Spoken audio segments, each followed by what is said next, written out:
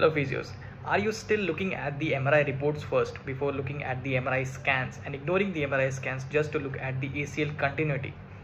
So this video is for you, because today I will teach you how to track down the entire normal ACL continuity on the MRI scan, and at the same time I will also teach you how to look at the complete tear of the ACL ligament on the MRI itself. After spending 4 to 5 minutes in this video by yourself, you will be able to track down the entire ACL continuity without any help.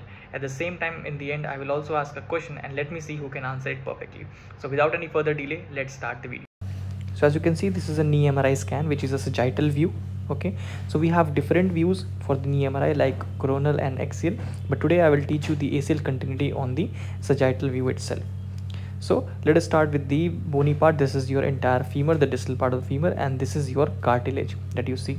This is your patella region, and here we can appreciate the entire tibia bone. As you can see, we have soft tissues as well, but we are not going to focus on soft tissues. We are talking about the ACL today, and this is your quadriceps tendon attaching to the patella, and this is the lower pole of patella, and now the patellar tendon is inserting over the tibial tuberosity. So this is the entire length of your patellar tendon, which is in black color.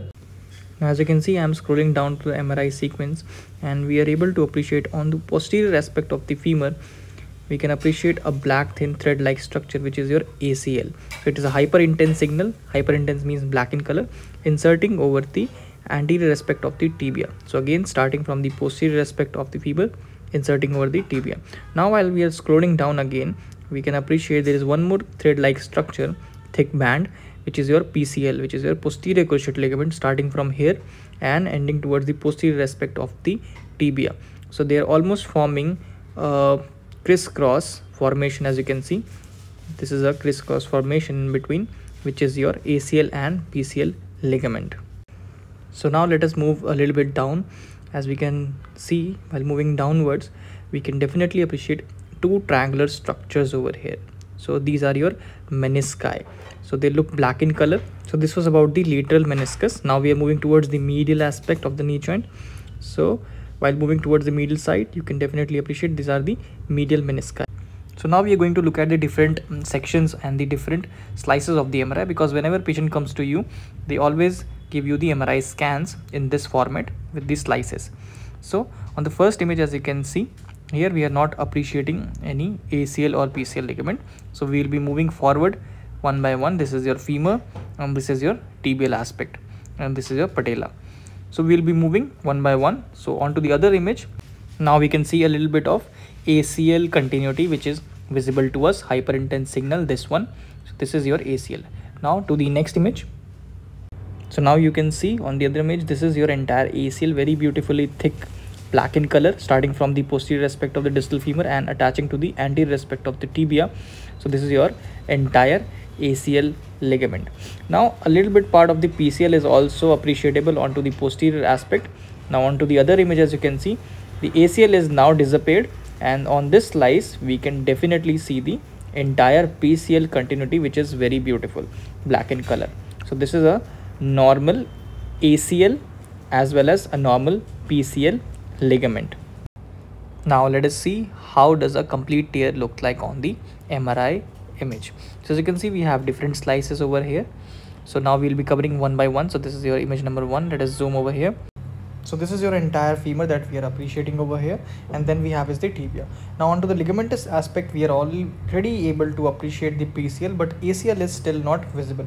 Now let us look at the other image. Here again, the PCL looks very beautiful, black in color, but still we are not able to find the ACL, so it is missing.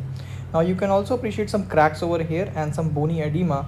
Looking onto the other aspect or the other image, we can definitely appreciate the proximal part of the ACL is still visible, but rest of the part is not visible. That means it is not intact, while the PCL is very much in a good shape.